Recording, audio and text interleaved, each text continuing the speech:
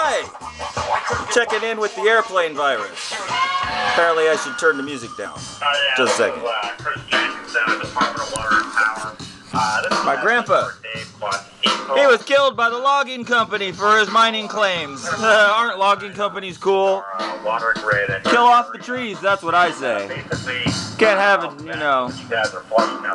Can't have enough houses that nobody can buy. But I digress. Maybe he was like me.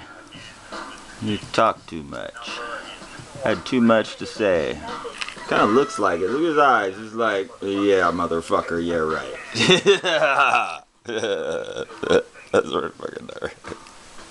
Anyway, whatever this crap is,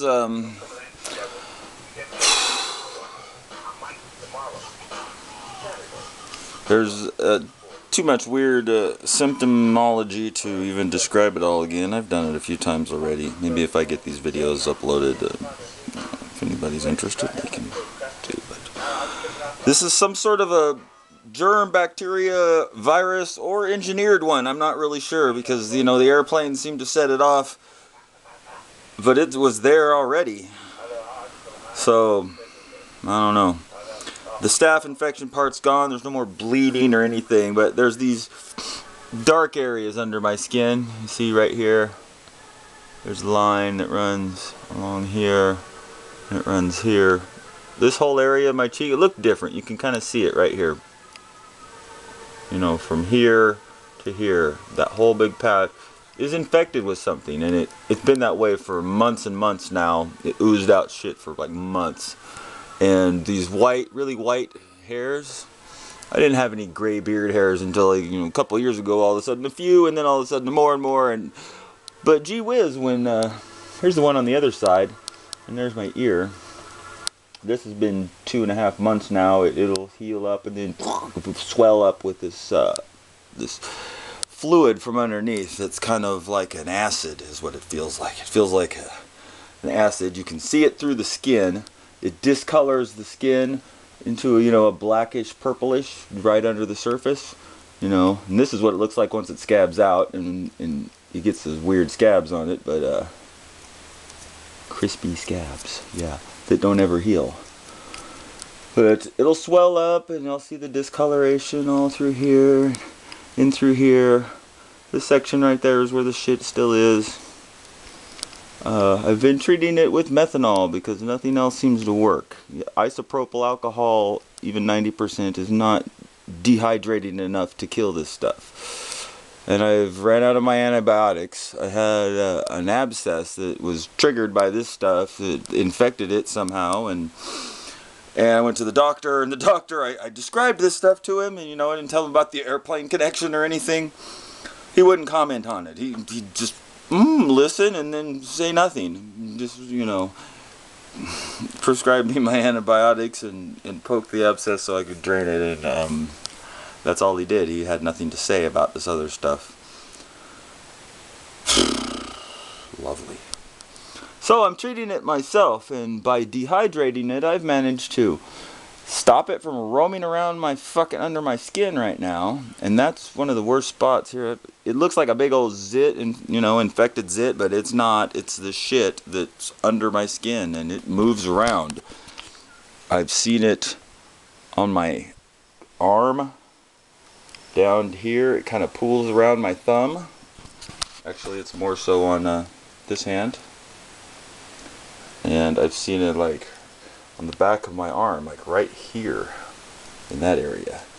Sometimes I can, you know, what gives it away is I feel weirdness down there, and I look, I'll see a slight discoloration on the skin, but it looks like maybe they're just arm hairs or something, and then I'll notice the hairs look slightly wet there, and if I tug on them, they feel like slightly slimy. Same thing with these white beard hairs. When this stuff gets inflamed, you know, when the jumbo jets are flying over, pretty much, or when the little airplane is buzzing the house at 250 feet, this area swells up, wells up, and white hairs, you know, it's like the beard hairs, suddenly they turn all white and thicker, and each one feels like a needle that's poking me in the fucking face from the inside out. And if I try to grab a hold of one, it feels slimy and it's really hard to get a hold of. But if I pinch really hard and yank one out, I can get one out, and it hurts like a motherfucker. This side has been, you know, longer than the other side. This side's, I don't know, I hope it's done. I mean, how many months can this shit pour out of your fucking glands? This is, you know, it seems like chemtrail buildup, but it also seems like a virus, so I'm up in the air about which it is, or a bacteria, not necessarily a virus, but something that's living inside subcutaneous tissues and doesn't want to die. Even with antibiotics, even with, you know, internal and external chemotherapy. So I'm doing my own chemotherapy right now. I can't help but think every one of these white hairs is just a spot where the shit's poking out, because when it flares up, that's where it hurts the most. Every one of these white hairs hurts like a motherfucker. The other ones seem okay. I mean, look, when I would put selenium sulfide on there, excuse me, ammonium lactate. The ammonium lactate's like a white solution, and I'd smear it evenly across everywhere, and then it would kind of soak in and become clear everywhere else. Except for that patch there, you know, where the big swelled spots are. It would stay white, and it would gel up and stay white and go clear everywhere else. So I'd have these white patches, and it's right where it was inflamed, it's right where it feels fucked up every time an airplane flies over, as if something's being drawn out of my skin there by the airplane. What sounds like a vacuum tube, you know, cathode to anode electron path, which is why I believe that the planes are microwaving and or radio frequency waving us at close range intentionally to, you know, create health and mental problems throughout the community. I'm blowing these weird boogers out of my eyes. Every time this stuff, I make some progress on it, I really poison it down, suddenly, big old nasty fucking weird boogers. Isn't that lovely? Thanks, Uncle Sam! Anyway, so there's the update. Yuck. You know, living underneath in like my tear ducts and in my glands and in my scalp subcutaneously, and making fake white fucking hairs. You know, since the shit came out of my my ear, basically, it all started with this ear. Since it came out and it was spread across my face for months, and then I've battled it down to this, I feel so much healthier. Although I'm sick of this shit. I'm so fucking sick of it, it makes me want to puke. And every time a fucking plane goes by, I'd like to go out there and shoot the motherfucker down, because they're so low, you could shoot it down with a 30-06. Fucking jumbo jets at treetop level and shit when we're nowhere near the airport. Fucking retarded shit fucking country. Fuck you, you retarded fucks. I gotta be poisoned to death because you're a fucking moron. But anyway, I digress. That's the update. Ow.